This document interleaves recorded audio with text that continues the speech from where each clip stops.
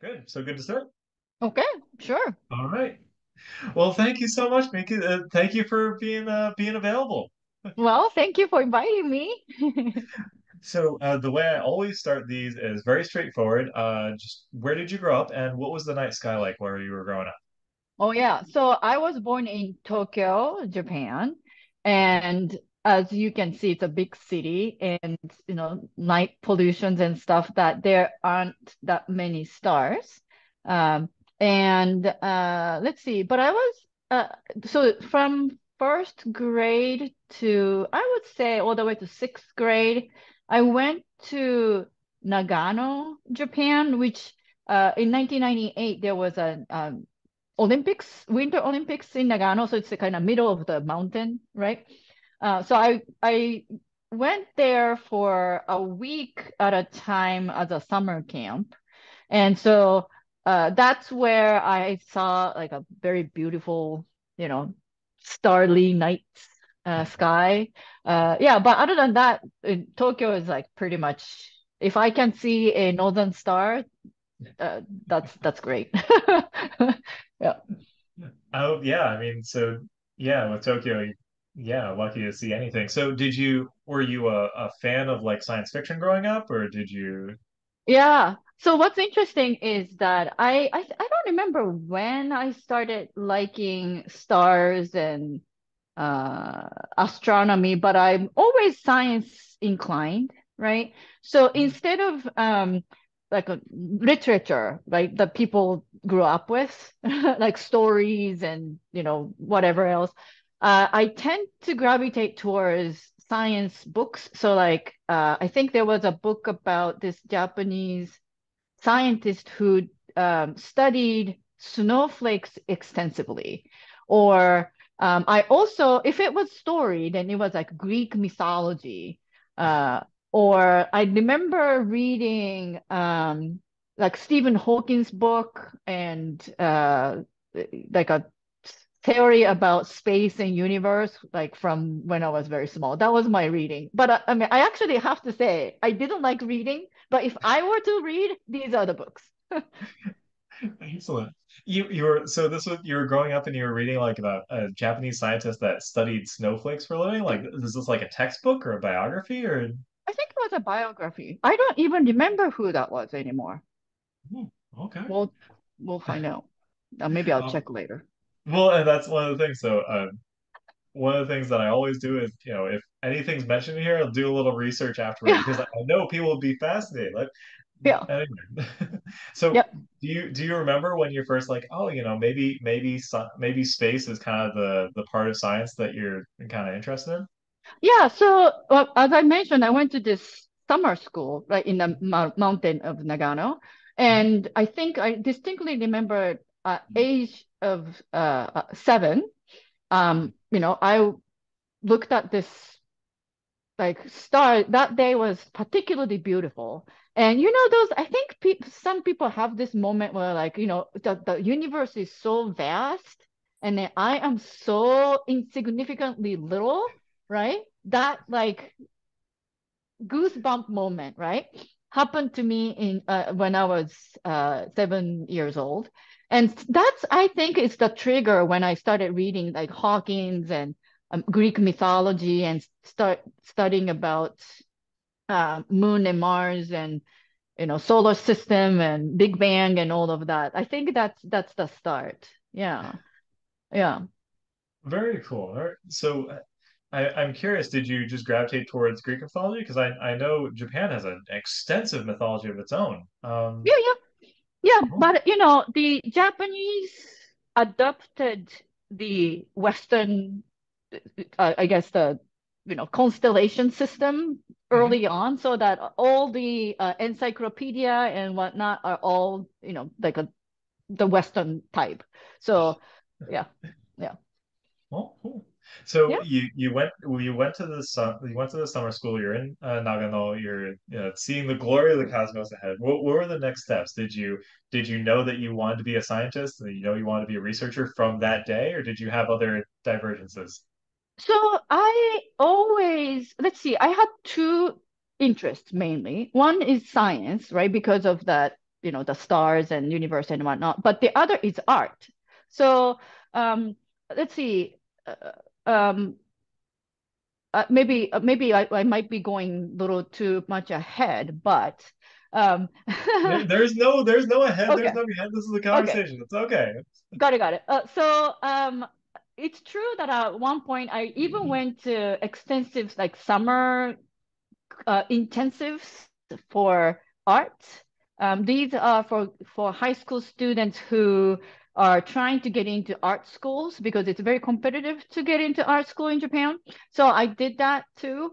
So I was pretty serious about going on art, but at the same time I was inclined to science. And the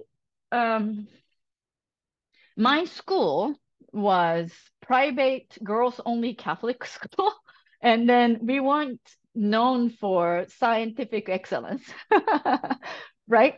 So I kind of knew that I have to probably go somewhere else to study science or art, right? So I knew that I have to go through like what college entrance exam prep course or whatever, for that.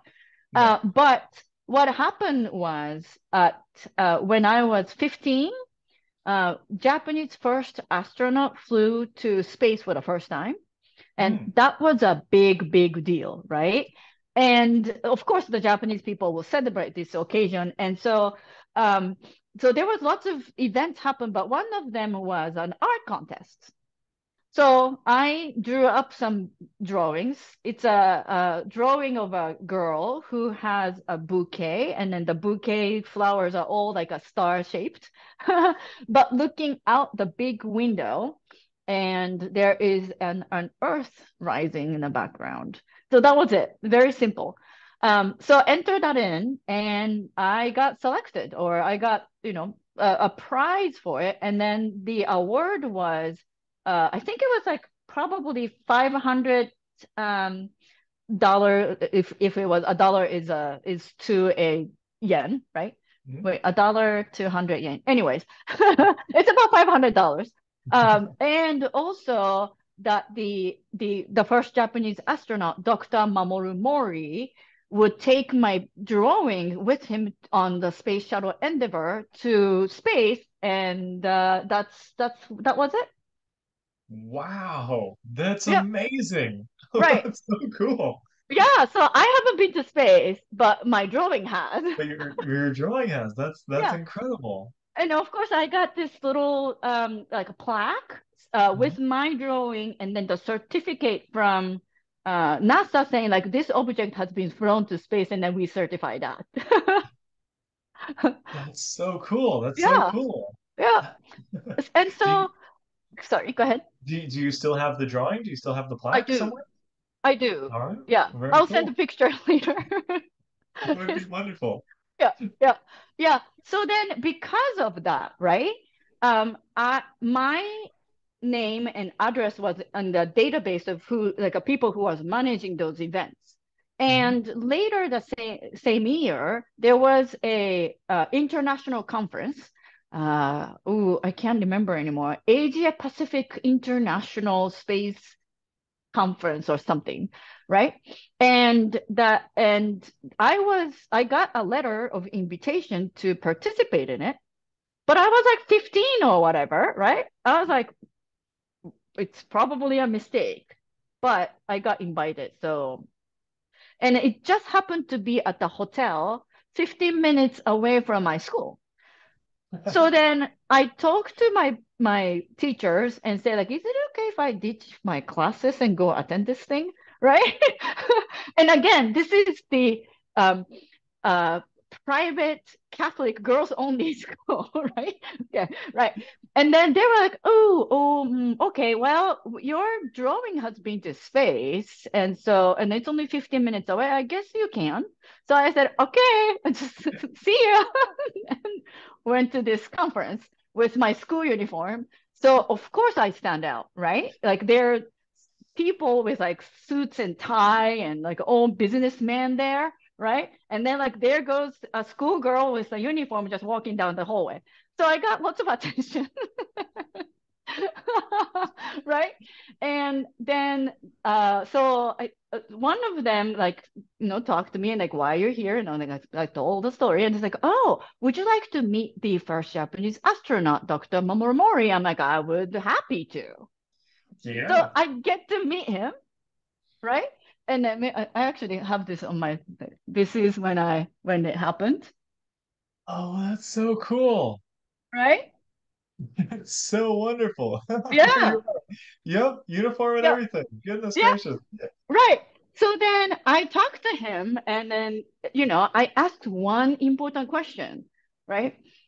So because of the drawing, and he knows the drawing, right? I'm wondering if I should pursue science or art in college and as my career. And his answer was, why don't you do both? Because there will be a day that artists or actually anybody can go to space and create something that couldn't have been created without that experience. So I said, okay, that sounds good. And that's when I decided to go study science. The reason is Wonderful. because I thought that I would probably need very fresh young brain to understand complex concept of science, right? But art, I could say keep, I guess, a heart for it or aesthetic sense for it in my everyday life.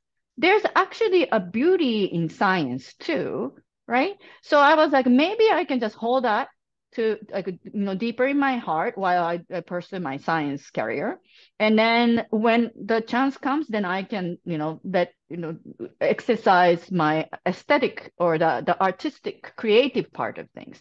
So that's why I decided to go on science.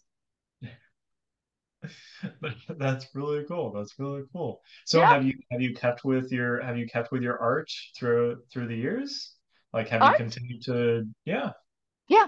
So I think to a small scale, I've been like I kept drawing. I do like knitting, sewing, baking. I do extensive baking. I did extensive baking, and nowadays I don't have time, but I make sure to take a day or two off before my son's birthday and make a very elaborate birthday cake for him every year.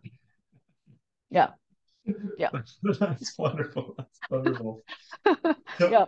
okay, so you're at this conference, you meet this astronaut, you take this photo. He says, okay, pursue science, pursue art. Where do you go from there? Do Right. you Right. So that was Japan. And right after that, my dad got an assignment to move to Silicon Valley. And so I left Japan with my family to come here. hmm, Uh, but again, I knew that I had to leave my Catholic school, you know, to if I were to study art or science anyways. But so in a way, the move didn't scare me at all in a way, right? And I knew if I were to study space, Japan wasn't known for aerospace back then that much, hmm, right? I mean, we did have JAXA, actually, JAXA used to be called NASDA, NASDA. So we had the space agency, but the US is like NASDA and all of that. So like, perfect. I'm just gonna go with them and be fine. So we moved here, and I would say my family stayed here for like a year and a half to two, but that's around the time that I started college. And so long story short, I went to junior college, the community college, and then on to second half of my undergrad was at Berkeley, UC Berkeley. Yeah. very cool, very cool. Well, Yeah. how did you find the difference between, the way that the growing up with okay, growing up in Tokyo where you could barely see the night sky to now the Bay Area. Did you start getting into astronomy? Did you start, appreciating it out here or tell? Yeah. When we first arrived at Cupertino, right? I mean, Cupertino is, in, tech center in a way, so this heart of Silicon Valley, right? So there's Yeah, the yeah. tech company and Apple, all of that here, but then there are mountains. Yeah. I was like, there are mountains. I'm like, wow, where are we? Right? And also, my class in Japan was 120 girls per class, right? Or per the class of class, right? But here in public school, there's like 450 people, right? Girl and boys. And like these are the people who was like show up in like Hollywood movies and stuff, right? So I was like, oh my God, where am I? Right? Yeah. Yeah. Yeah. So that was shocking. Um yeah, yeah. Very, very cool. So how did you like Berkeley? Did you continue your space Right. enthusiasm there? Tell me Yeah. more. So when I was at Berkeley, I studied physics. Part Mhm. of the reason I studied physics is number one, Berkeley didn't have aerospace engineering. They had mechanical engineering. And by the way, Berkeley just started aerospace program, I would say 2 years ago, so it's kind of new. Yeah. But so I studied physics because I was interested in gravity. So, but after I studied, physics at Berkeley, I found out like, oh my God, it's so hard. And I'm not that theoretical, right? I did had an internship at Space Sciences Lab and looking into spectral analysis of distant stars from the like observatory data somewhere, right? Yeah, yeah, So I did that, but what happened after that is that I think it was the senior year at Berkeley. I took an interdisciplinary class called Mars by 2012. We are Okay. 2023 and we are not there yet. But anyways, the the idea is like if we were to go to Mars by 2012, Hmm. then what has to be true, right? Hmm. That could be habitat or communication because Mars is pretty far away. So it's you've seen Martian. It takes like forever until Yeah, you yeah. get the answer, right? And then the team that I just happened to pick was countermeasures team because there are lots of physiological negative effect on human body in microgravity environment. And Yeah. so I was like, that's interesting. Because I was interested in gravity, I, that was a kind of like aha for me. Hmm. And also, oh, maybe if there is no gravity and have all of those negative effects, why don't we create gravity artificially and see how it goes? Um, but NASA has done extensive study in 80s, I would say, on artificial gravity, and basically said, no, it's too much, hassle, too expensive, and all of that. So they kind of shelved it. But then I think I hear that like that argument is coming back in the past 5, 10, 15 years or so. I haven't been following, but back when I was, doing this, they were pretty much like, nah, we are not going to do countermeasures. Sorry, the artificial gravity. Instead, the countermeasures are all, everything that you can do, like take a pill or do exercise, but what kind of exercise? So all of that stuff. And I thought that was fascinating. Um, and so that helped me to think more about the physiological effects of microgravity environment, particularly interested in bones, because, as you can see, physics, I studied physics, right? Biology is something that I did not want to study because it's just, I don't know, like I felt that biology is so lots of memorization, while physics is straightforward. Like if you push something, it just moves towards that direction forever, right? Like it's pretty straightforward. Yeah. No, sorry. If you push it, it won't move towards forever, depending on friction and whatnot. But my point is, it's more intuitive to me than just the pure memorization.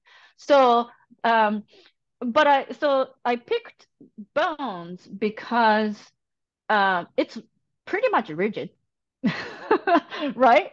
And also, I felt like bone is like a column in the building. It's a supporting mechanism for body. And then again, because it's rigid and like very tangible, that I not like cells and ATPs and photosynthesis or whatever, it's much easier for me to understand. So I got interested in bones then.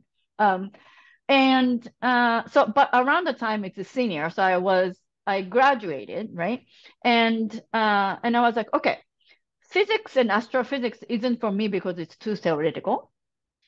So I have to do something more, I guess, hands-on. That means engineering. And then since I was interested in space program, I should study aerospace engineering. Um, and so that's why I went to San Jose State University to study aerospace engineering. So I did that for a while. And during that time, I found, again, the internship at NASA Ames Research Center. And this is a lab called Musculoskeletal Biomechanics Lab, led by Robert Whalen. And there was also a Stanford PhD student, Tammy Cleek, in there. But they're basically studying, bone loss in space. Hmm. So I was like, perfect. That's what I was interested in. And but in order to study bone loss in space, you need to be able to look at what was it before and what was it after. But if it's bone, you can't dissect the astronaut. So that means you have to use medical imaging like X-ray or MRI to take a Yeah. snapshot and then before and after, right? So they were pretty much interested in at that time how to do that. One way to do it that they were working on is using DEXA machine, so dual X-ray absorptiometry machine. That's used widely for a osteoporosis diagnosis nowadays, right? So we had an access to the DEXA machine at VA hospital in Palo Alto, and so the Tammy Cleek, the PhD student, then her dissertation was around how different type of mechanical loading affect bone shape. So we studied many, uh, I guess, subjects, and they Hmm. are sedentary control, soccer player, and long distance runners. Because if you look at how the long distance runner, I mean, soccer player and long distance runner, they run about the same amount, right? More or less. But runners only go straight. While soccer players will have like, side cut or sometimes going backwards. So their loading pattern is more, I guess, well-rounded in a way, right? So we were using this DEXA machine to understand the shape of the tibia. So that's your shin bone. And then the long story short is that the uh, long distance runner tend to have tibia is usually about like a triangular shape, Hmm. but long distance runner tend to have like more like an elliptical shape towards the direction of their gait, right? While the soccer player tend to have more rounded shape. And the long distance runner is known to have a stress fracture in their tibia because they load in one direction. While Hmm. that's not the case for a soccer player. Hmm. Right. So these are the thing that we were doing, but I know it's a little bit away from astronaut, but but Well, no, I mean, so many people assume that like, we go out into space and it's just Earth, but there's a different view out the window. But no, it's like we have to consider the physiological impacts correct. of having, lower gravity environments, different Right. atmosphere environments. All, yeah, no, please continue. Yeah, Continue. yeah. So then essentially, so in a way, soccer player and long distance runner is a loading difference in loading pattern and how that affects bones. But if you think about astronaut, it's removing all the mechanical loading, right? Hmm. So then what would that do to the bone? And then Hmm. we know from the studies, in shuttle eras, right, that we lose bone, we meaning astronauts lose bones 3 times faster than osteoporotic women, and also it takes 3 times longer than when you were in space to gain back that bone back, right? So it's actually a very big problem, because if spend millions of dollars to send astronaut to the moon, and that trip could be like somewhere between half a year to a year, right? Hmm. And then once you get there, then I don't know, trip over a stone and broke your bone, right? Break your bone. That would be like taxpayer dollar down the drain almost. So so that's why the astronaut, and that's not the only reason why, but that's part of the reason why astronauts from space shuttle era to even the space station astronauts are required to exercise 2 hours a day to keep their muscle and cardiovascular health as well as bones, to counteract that. That's the countermeasures to Oh, the bone loss and muscle loss and all of that. So basically we wanted to use DEXA machine, and also looking at using CT machine too, to understand before and after of astronauts bone. Um, but astronauts are very hard to come by. So we were involved in the, what do you call it, the bed rest studies, where you can get volunteers to lay on a bed for like months and months and study their bone loss. okay, okay. Yes, they do actually. Repeaters too. I found Yes. out. Yeah. Anyway, so that I was fascinated by all of that, right? Yeah, Um, yeah. right. So then, after a while, I think around the time that Tammy, the PhD student, graduated, my boss decided to retire. And so I was like, well, that's too bad. I don't know. I guess I should look for a new job.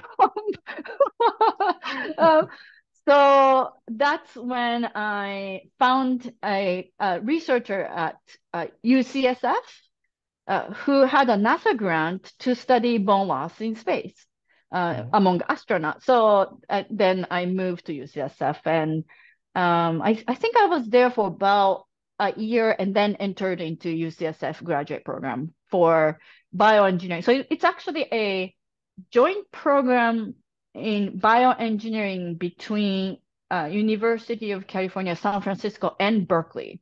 So it was very interesting program where it's one PhD degrees, but coming from 2 schools. Um, Mm. and you could pick which, lab in either campus. I happened to pick the one at UCSF, and yeah, studied osteoporosis and X-ray medical imaging there. Very cool. Very cool.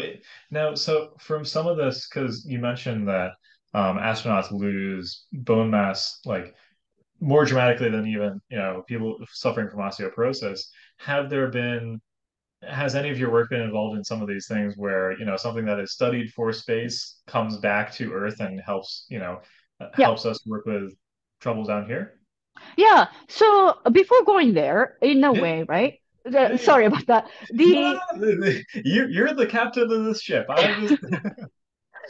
So what's interesting, I think when I was looking for, you know, to change from NASA Ames to UCSF, I noticed that, well, in the history of whole humanity, right, there have been like about what, 100, no, sorry, 550 people who've been to space, Mhm. right?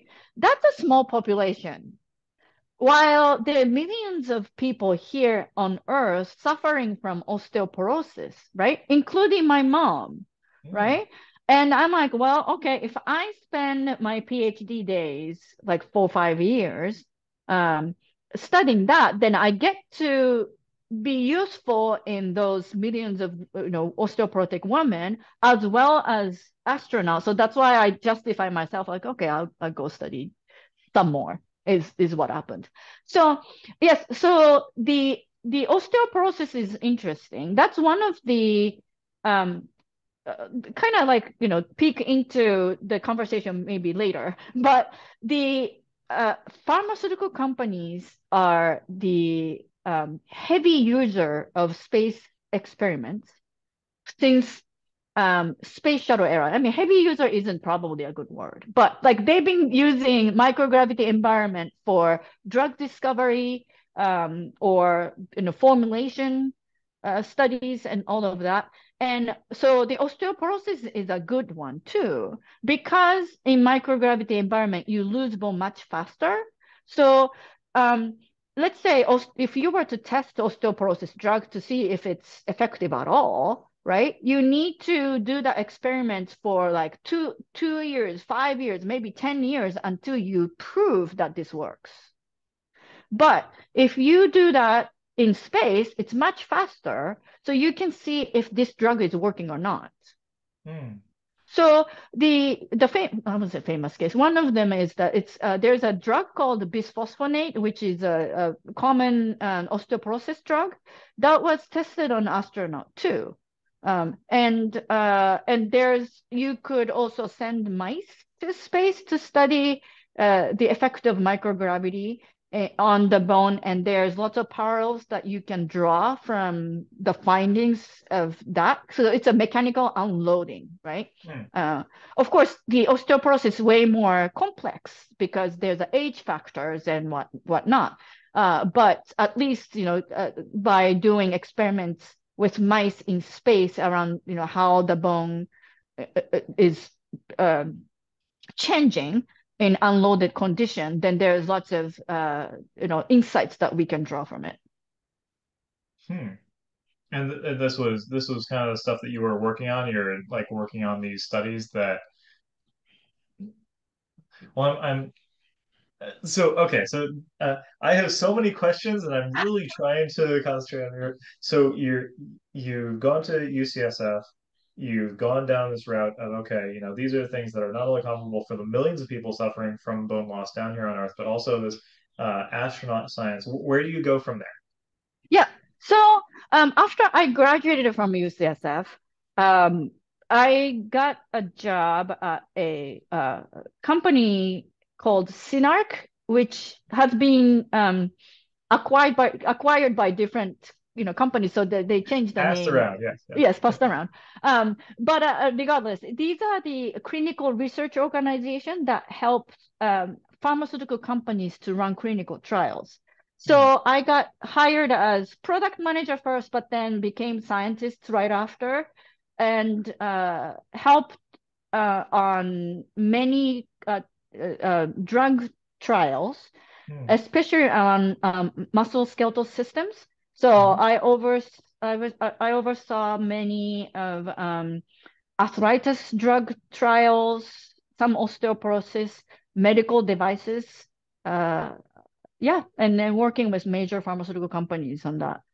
And during this time, I'm sure you're keeping your eye on, okay, if there's been more research into low gravity bone loss, et cetera, you just, once in a while you stay in touch, or did you have a group of astronauts that were your friends at this point, and you Yeah. just call them up and say, hey, how are you feeling today? No, you know what? Actually, around that time, of course, I was still interested in space, but Mhm. not as active. Okay. Right.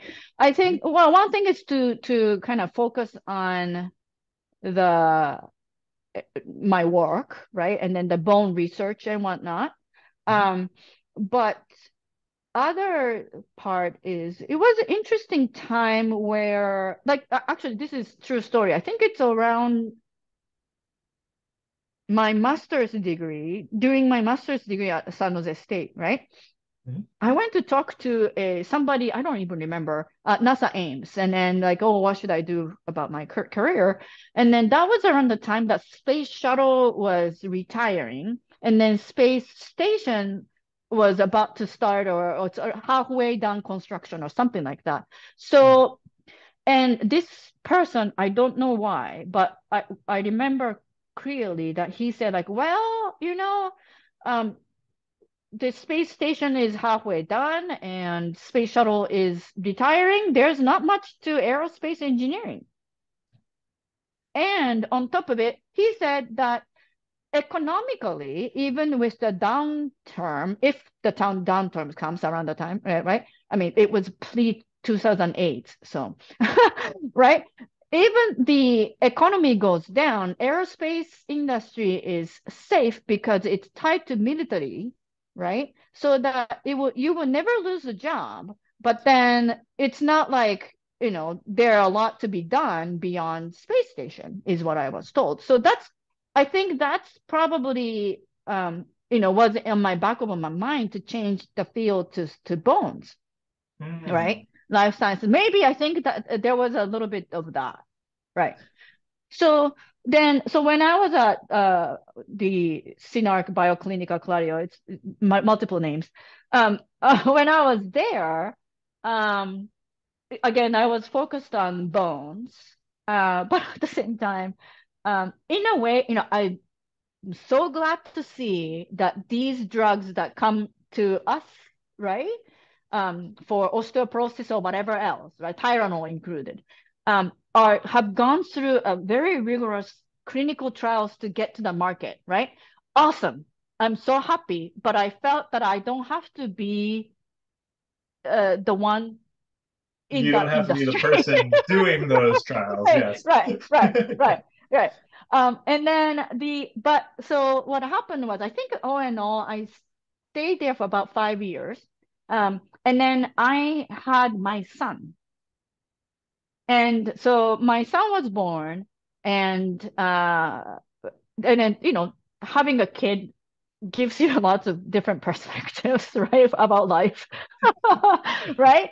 And that is also around the time that Elon Musk was started to get successes in his rocket launching, like reusable rocket launching. So it's things are getting interesting in space, Hmm. right? And then and I was like, okay, well, the bone field, I don't intend to stay for too long. Um, and uh, space is getting interesting. And I have this very unique combination of life sciences and space, aerospace. And I didn't know what to do with it, for a little bit, right? And yeah, I can get a job and do fine in clinical research with my PhD. That's fine. But then I felt that the other half, the space part, or the physics in the space part, is not utilized fully. Mm. So I was like, okay, what should I do? Um, and because, you know, again, I had my son, and we put my son into daycare from when he was 2.5 months old, right? And then those childcare in United States isn't cheap at all. So meaning I was like, well, if I were to pay somebody to have my son taken care of, right? Then my work gonna mean a lot to Hmm. justify that, right? So that's why I started thinking, okay, so if I were to use I mean, all of what I've got, right? What would that be? And so, okay, then two things that came to my mind. One is that life science and space, it's a very niche field. But if you take a look at all the space-based experiments done to date from the space shuttle era to space station, right? Like majority, maybe half of it is life sciences. And as I said, pharmaceutical company has been utilizing space environment for their drug discovery and whatnot. So I was like, that's a very niche field that somebody like me could uniquely serve. Hmm. That's one. The second thing I thought was, well, so I did physics, especially, astrophysics using spectral analysis, right? I studied aerospace engineering and studied like how the, say, satellite works, and the weather satellite to Earth observation satellite, and the source and blah blah blah, right? So like that is spectral analysis, Hmm. right? And then I studied medical imaging using CT and X-ray. That's Hmm. spectral analysis too. So Yeah. it doesn't matter if you are looking deep in, the distant stars into the deep space, or using satellite to look down on Earth to understand the state of the Earth, right? Hmm. Or using medical imaging to understand what's going on inside your body. It's all Hmm. the same thing to me, Mm. right? Yeah, So yeah. that's when I was like, oh, maybe that I could use that to my advantage in a way. Like it's true that I let my curiosity choose different discipline and it looks all over the place. But so in other words, it's after the fact. But I found a silver lining in a way, right? Yeah. And so that's when I was like, oh, maybe I can take this to somewhere. Yeah. I mean, that's wonderful. That's one. So is that how you ended up over at Stanford? No, no, that's how I ended up at the International Space Station National Lab. Okay. The case is the Center for the Advancement of Science in Space, right? Okay.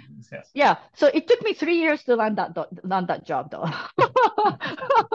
I mean, it's a long road and a niche field, but essentially, so I got hired as the first one in West Coast for CASES International Space National Lab. Hmm. So for a background, the International Space Station is a U.S. national lab. Hmm. In 2005, U.S. Congress appointed ISS as such, as a national lab. And 2011, NASA selected cases to be the sole manager of the national lab portion of International Space Station. Um, so we have half of the up mass and down mass and the astronaut time of NASA. So is for us to I guess manage, right? Hmm. So and I was in a business development team. So that means is that I go talk to researchers from universities, research institutions, or other national labs, or Fortune 500 companies of all sorts, or educators, or even the startups to see if there is any projects to be conducted in space station Hmm. um, that benefits our lives here on Earth in some way. So that was my job, and yeah, yeah, So, I mean, you talk about being in charge of like the up mass and the down mass. No, there's limited real estate in space. There's limited amount of, things that can be done on in a 24-hour day on the space station. How do you balance the various priorities, or yeah. how did you think about, because it's an incredibly important resource, You're right, right. especially since we don't have hundreds of space stations out there. There's only the ISS now. There's the Yep. Chinese one, but like how what are your thoughts on how we decide what our priorities are in off-world Right. research? Yeah, so we have a procedure, or Hmm. the rather the proposal process, Hmm. right? And there are different things that we looked at. But like one thing I must say is that if you can do it in the lab down the street or down the hallway, do it. It's much cheaper, right? In Yes, other yes. words, yeah, in other words, these are things that could only be done in space, and utilizing something that the three things actually that space got to offer, right? The first one is microgravity environment. Second one is extreme environment outside of the space station. So, temperature cycling, right? 200 degrees plus and minus within like 90 minutes, right? Yeah. Um, and then the atomic oxygen, the auto vacuum, and even debris out there. So, like, it's great for material testing, or if you have a sensor to test and how it might degrade because of all of the harsh condition. That's perfect. And then the third one is the vantage point, meaning that it's been 250 miles above and have I think 90% of the populated area is covered, right? So it's a great Earth observation platform. So in other words, the project has to utilize any combination of these three. That's one must, right? And also ISS National Lab was focusing on benefit to our lives here on Earth. And then people do get confused, and I see why, right? ISS National Lab is not NASA, although we are very close partners, right? Mhm. But NASA have like a focus on, say, keeping astronaut not just alive, but like well, right? But and healthy, Yeah, right? yeah, yeah. Maintaining their health, right? Mhm.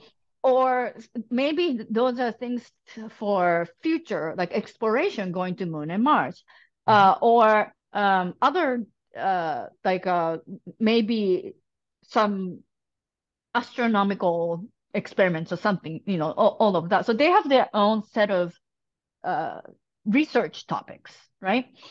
But ISS National Lab is focused on working with the private sector, right? So that it's something that um, has somewhat like commercial value, although we do STEM projects, so it's not necessarily immediately commercial value, but it has a commercial application, or at least application in our lives here on Earth, Mm. not for exploration. And yeah, so that's one big distinction there. And where was I going with that? um, yeah, so uh, So, so my initial question was, how do you think about the mass off orbit and the priorities of oh, how we yes. decide? Thank Yes. you. Yes, sorry. It's Thank you fine, so it's much. fine. Yeah. And I swear, I also want to turn not only to like the incredible stuff that you've worked on, but how you view everything. But Yeah, yeah, yeah. Yeah. let's finish this Yeah. first. Yeah, yeah. So that's, there has to be a clear benefit to our lives here on Earth. So Mhm. those are the kind of very high level, very basic criteria, Mhm. right? And then of course it has to be something that's, feasible in space, because like, if you want to send a giraffe to space station, like, sorry, it won't fit. Or if it's something that would like explode, it's very hard to do it in space station. So there's some, restrictions, but those are operational restrictions, right? Yeah. But yeah, I mean, the our mandate in a way is because ISS is put together with US tax money, that we wanted to show the return of investment to taxpayers, and as such it has to benefit our lives here on Earth. So that's a very big criteria. Yeah. Excellent, excellent. So now I want to switch back to you, not only your work. Okay. So would you ever go to space? I would, if I can You come would, back. if you can come back. Okay. Right. Yes. Is there a place that you would want to visit? Is there a because you're someone who knows more than many people what that actually means, what's involved in getting, people and mass and all these things Yeah. off world. Yeah, I would like to go to ISS because it's something that I worked on, but I never been. It's like, remote work forever. Remote work forever. Yeah, I mean, I That, haven't that even touched the product I was selling, you know what I mean? So, yeah, no, that makes sense. So have you seen or talked with people that have been up to the ISS? I assume you have. yeah, yeah, yeah. So, yeah, I do know many astronauts because, kind of comes with it's a perks that comes with the line of work that I had. Yeah, yeah. Very cool. So let's say you're up on the ISS. Are you interested in like doing experiments or seeing how things are, or just looking out the window and seeing the Earth or Yeah, seeing into the cosmos? right, right. I think I just want to experience that microgravity, you know, I just want to feel that, right? Hmm. That's one thing, but if I don't have to worry about, like tasks and all, then I want to look out in the window and see the Earth and then the deep sky, deep space as well, because it doesn't twinkle, right? No atmosphere, it doesn't twinkle. Um, but one thing I want to do, and that probably will, kind of bring us to the what I'm doing now in a way, is that I want to if I want to use my personal time to do something artistic. Hmm. Yeah. I mean, that may be just like looking at it, like staring at the earth like forever, but then that would, imprint some impression or emotion or something in me, right? Hmm. So I may not be making something on the spot, but that experience is important to me. Yeah. I mean, you mentioned cooking. Maybe you bake the first cake in the ISS or something. I Yeah. don't know. Did you know Or that the chocolate chip cookie has been made in space? I read that, yes. Have they stuck with cookies? Are they going to more, they doing baked Alaskas or anything more complex or I don't know. I don't think so. At least I haven't heard that yet, okay. but it's awesome. I would That like that to eat double tree hotel chocolate chip cookies in space. Yes. Yes. that would be quite the experience. That would be quite the Mhm. experience. So are there things, because one of the things that part of this whole project is, some people are perhaps in a space where you mentioned you were, where you're doing the research, you're staying with things, you have kind of a vague interest in space, but it took a couple of things in your life to kind of make the jump back in, Yeah, yeah. make that change of course, so to speak. Um, do you have any suggestions for people that might be in a comparable area of their life where they're kind of interested, but they're not sure if that's kind of their space, that's kind of Yeah. their industry? Yeah, well, I mean, I speak for space, but I mean, it's probably true for other discipline too. But I kind of feel, especially it's pretty clear in space, there's like a notion where if you're interested in space, you have to study aerospace engineering. Hmm. But I think that's no longer true, right? Hmm. And I'm coming from life sciences, Yeah, yeah, right? yeah. And then there's a place for it, right? And then like at ISS National Lab too, there are like marketing people, lawyers, or uh, the material scientist, or there's actually one veterinarian astronaut too. But what I'm saying is that I think it could um,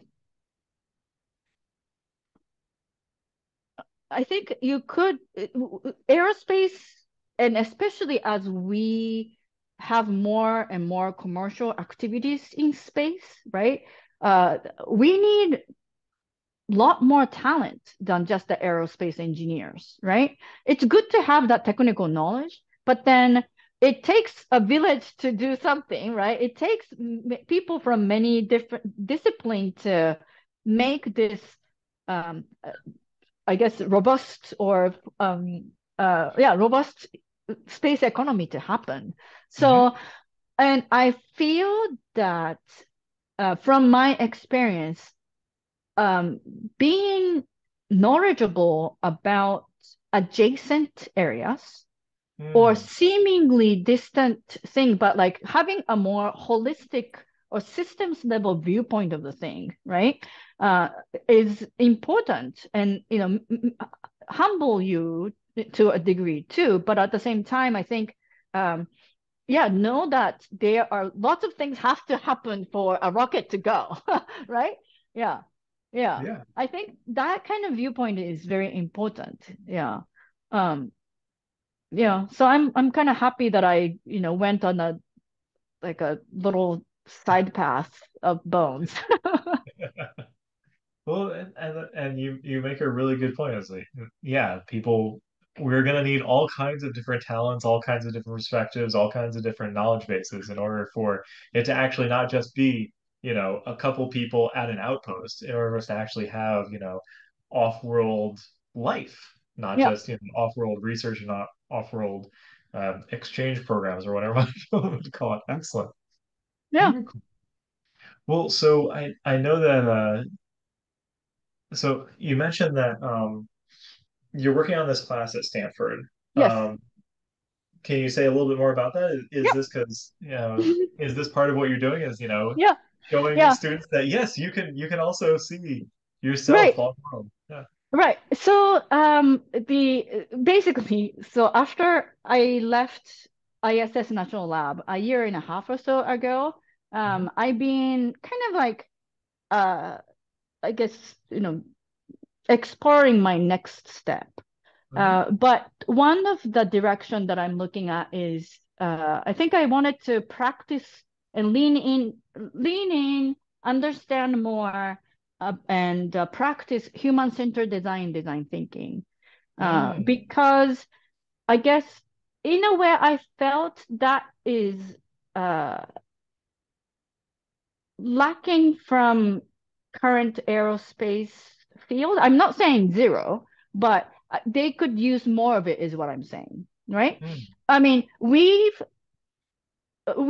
proved that we can build infrastructures. We can Mhm. send people to space and sustain human for 23 consecutive years. We've done that, and I'm sure we can build moon base and go to Mars and stuff with people. Like I don't have any doubt about that. But I think we have to, if we were to think about more vibrant space economy, or the economy that space is more and more part of our, the overall economy, right? Then we need to understand and consider all the humans involved, like throughout uh, the chain, but also the end user. Like, how does it help our lives here on Earth? Kind of it's the important part. And I don't know if we um, do enough job of communicating that or considering that, right? Um, like the osteoporosis drug, or I don't think not too many people are aware that the space had a play in it. I mean, because of course, because like as long as the drug works, in a way, who cares that they went there? But anyway, I mean, you can cut that part. you know, you know, but you see what I mean? I think if we bring in human component to this, I think that's a key to more vibrant space economy. And so that's why I wanted to lean into that. But also at the same time, that's probably true for other innovations, right? The quantum computing, or even AI, or all of that new and upcoming emerging technologies. Technology is awesome and happy. And then I think there'll be lots of application, but like let's make sure that the end user is in consideration, right? I think that's important. That's why I'm kind of leaning into human-centered design thinking. So what happened was right before COVID, pandemic hit in 2020 March, so like end of February time. um, uh, I was still with ISS National Lab, and there was an event at Stanford D School. So we brought in NASA, astronaut and scientists, and National Lab scientists, and had a big, whole day event of, what is it like to be in space and experiments in space, what has been done. But also in the afternoon, Seamus, which you already interviewed, did a workshop in the afternoon to, have participants think about experiments in space, but also, what if you do this experiment, what would be the outcome 5 years from that day, that you can read a New York Times front page, right? And Yeah. that is very fun to think about, but also fun to think about, but a very efficient way of thinking, how the space-based research and your taxpayers' dollar is at work and changing your life on Earth, right? So again, that's like the whole thing about ISS Natural Lab. That was our mission. And then he was able to do that in 3 hours, right? I was like, this is brilliant and bringing human component to it, you Hmm. know? So that's why I was very, I guess, inspired by that event. And then the pandemic hit. um, but so Debbie Seneski, myself, and Seamus, we were pretty much saying like, that event was great, but there's something to bringing human-centered design thinking to hard science and technology, right? These are kind of again, I'm not saying it hasn't been done before, but there's a lot to explore in that intersection. So in the last 3 years, we three of us have been experimenting with that idea and did a little bit of like a pilot sessions here and there. And finally, it became a full 10 weeks course this quarter at Stanford D School. Um, and then maybe Seamus and Debbie had talked about that much, or They've talked a little bit about it, and it's uh, if you'd like to talk about the course, that is of course up to you. Or if you'd like to talk about how you communicate to people this whole idea of human-centered design in space, yeah, that's yeah, completely up to you. Again, yeah. you're a captain. Yeah, well, again, I'm still like, a early practitioner in a way that like I may not be able to articulate too well, but number one, I'm grateful that Stanford had, you know, provided me or allowed me to experiment with Seamus and Debbie, right? It's been a delight. Um, and and I think it's very cool that we are doing that, and it's very fitting that we are doing at the Stanford G School because that's the center of human centered and design thinking. And then they care a lot about experiential learning, radical collaboration with external, partners, and the real examples. Not just on a textbook, but actually, working with people who uh, doing it as a everyday, daily operation, right?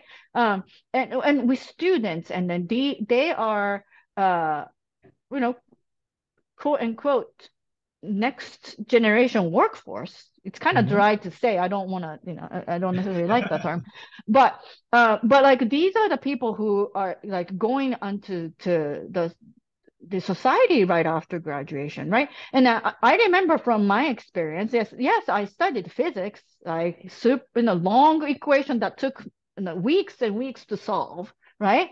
But is it usable? Is it usable once I get a job? Not really, you know, right?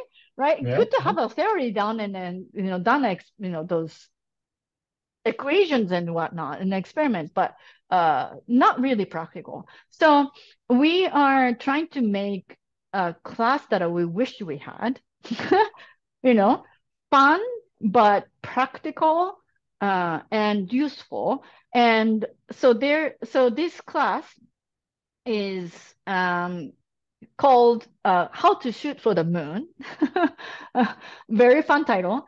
Hmm. And it's a co-listed is with the D school, but as well as Air Astro department because of Debbie. Debbie is from Air Astro, but also positioned as an intro seminar. So in other words, it's for freshman and sophomore who hasn't declared major yet.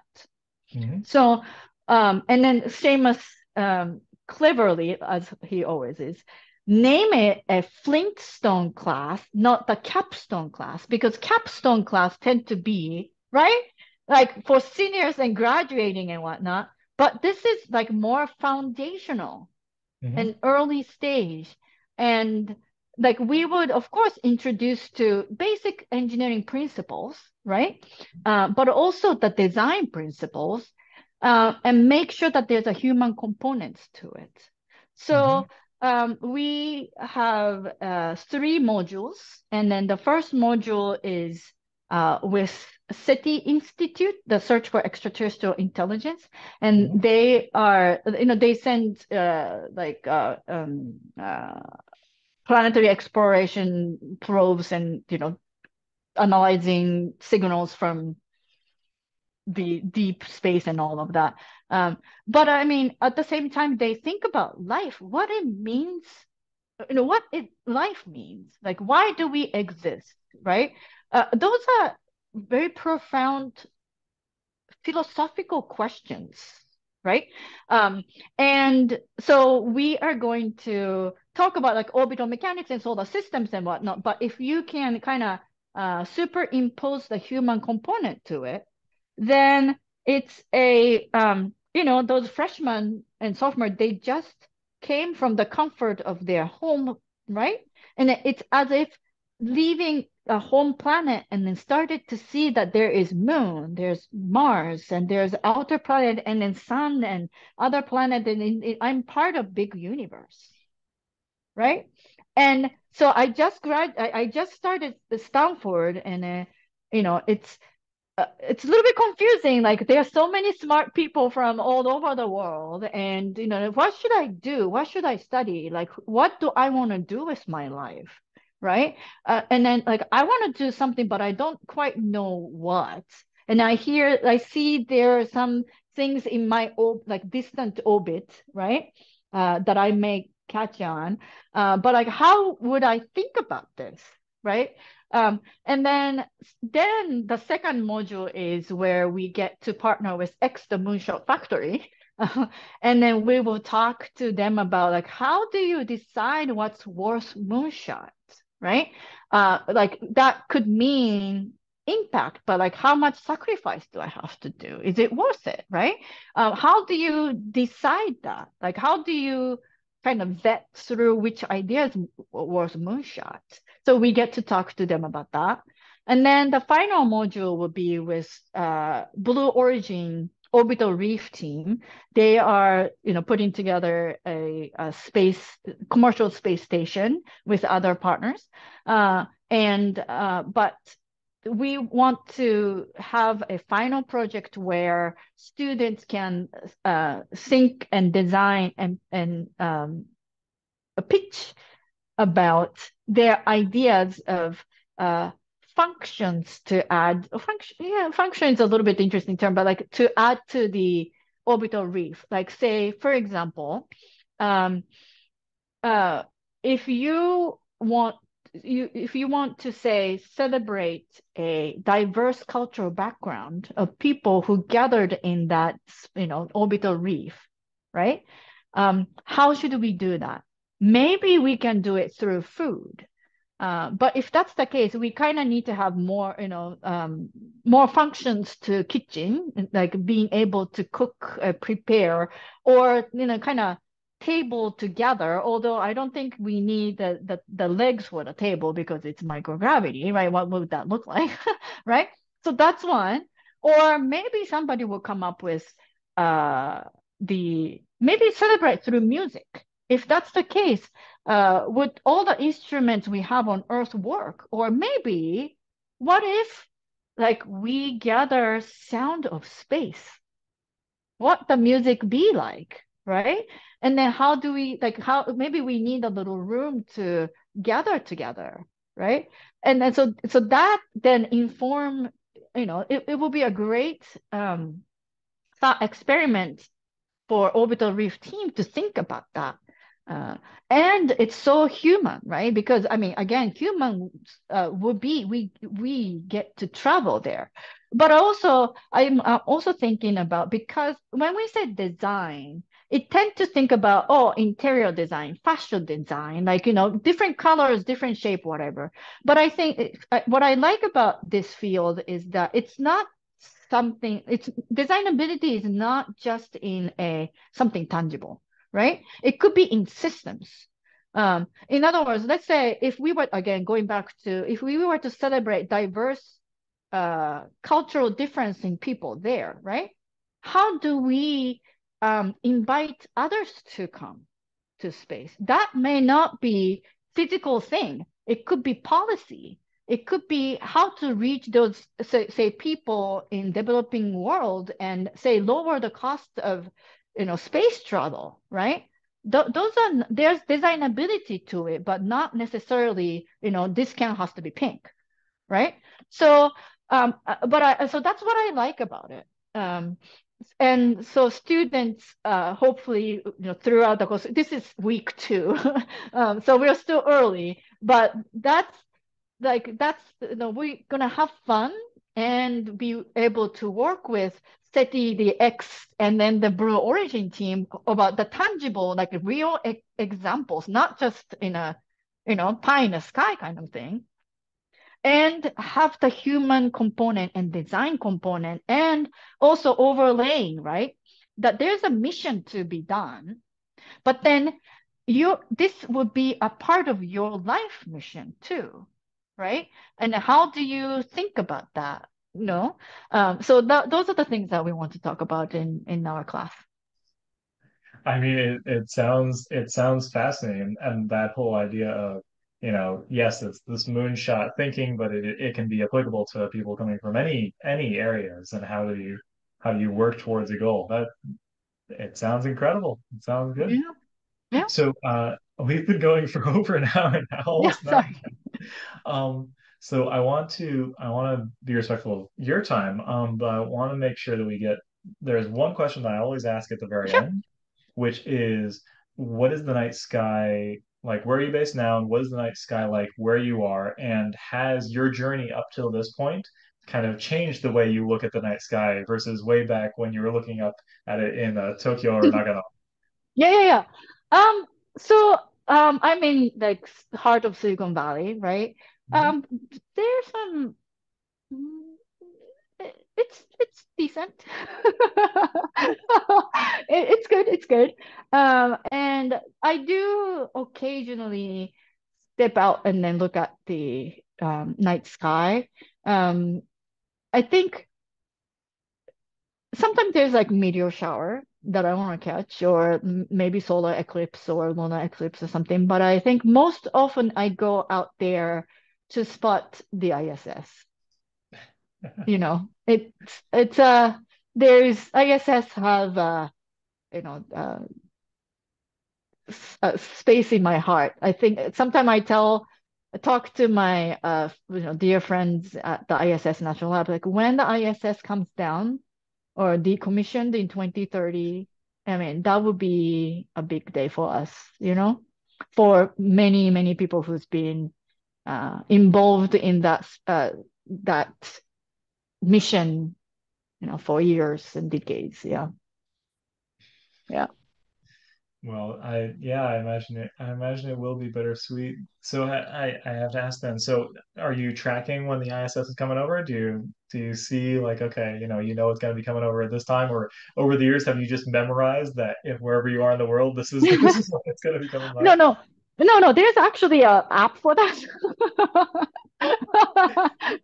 I think it's called ISS Spotter or something like that. It's very easy to find. I don't know. Maybe I can find. Oh yeah, it says, yeah, ISS Spotter. Yes. So you can set the parameters, like your location, and you want to make sure that this is in an optimal viewing because you don't want it too low or too early when the sun's still out and stuff. So you can set the timer, and then it will notify you like, hey, in 5 minutes, ISS will come in your view. And I don't do that all the time, but like, whenever I feel like it, I just go. watch the ISS go by. Yeah. Well, that is wonderful. I think that's so cool. I think that's so cool. Yeah. Um, all right. Well, that's all I had, and I thank you so much for being a part of this and for sharing your story and for sharing your work. Yeah, well, thank you so much. It's been fun. Yeah.